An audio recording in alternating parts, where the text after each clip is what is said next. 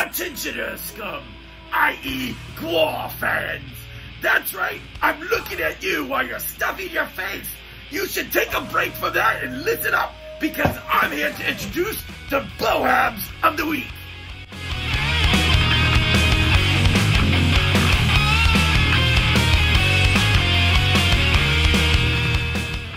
So these Bohabs have made the cut, so to speak.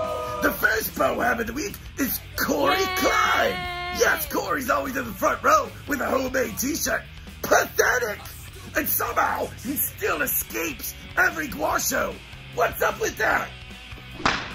The next Bohab of the week is Keegan Darby.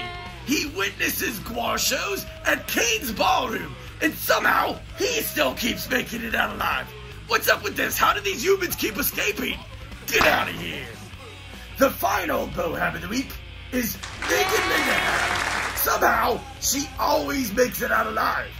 I'm guessing she has some dirt on one of the band members. Only logical explanation. Get out of here. So there you have it, humans. If you want to be Bohab of the week, you should upload your videos and your photos to Instagram and Twitter, and then tag @GWAR and use the hashtag Bohab for life. Now, back to the catastrophe. Show. Oh man, they're not on the air still. Did they get canceled already?